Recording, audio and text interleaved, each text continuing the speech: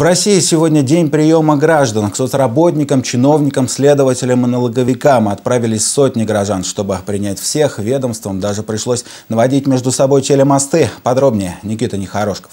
Елена Камыш в администрацию Первоуральска пришла одна из первых. Женщине необходимо попасть на прием к заместителю главы. Рассказывает, ее 18-летняя дочь инвалид-колясочница. Семья живет на первом этаже, но попадать в квартиру все равно трудно. Нет пандусов. Как получается ступенька такая, лестница, как лесенка. Площадка.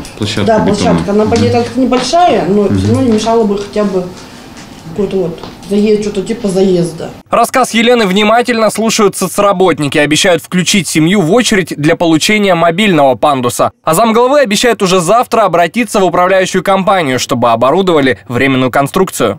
Мы даем поручение управляющей компании установить поручень в подъезде, организовать примыкание к крыльцу бетонное, чтобы помогли к подъезду, да?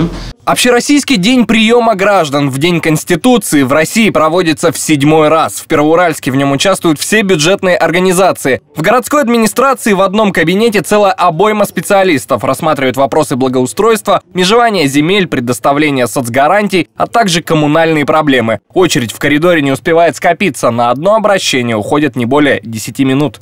В этот день любой гражданин может обратиться со своим вопросом.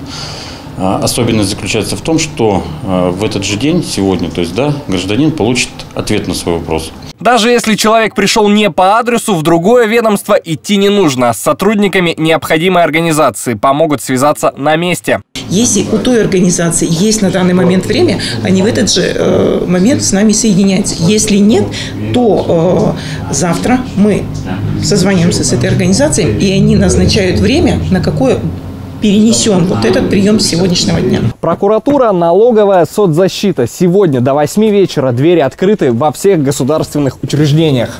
Попасть на прием можно даже без предварительной записи. Достаточно взять с собой паспорт. В коридорах службы судебных приставов сегодня нет свободного места. Общероссийский день приема совпал с еженедельным графиком. Сотрудники говорят, только за первый час приняли почти 100 человек. Чтобы успели пройти все, консультации идут сразу в 7 кабинетах.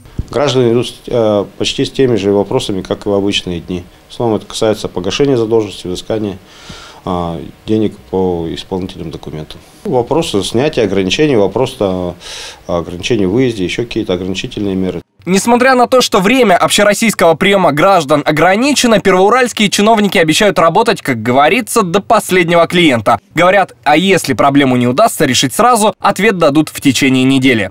Никита Нехорошков и Денис Храмцов. Новости Первоуральск.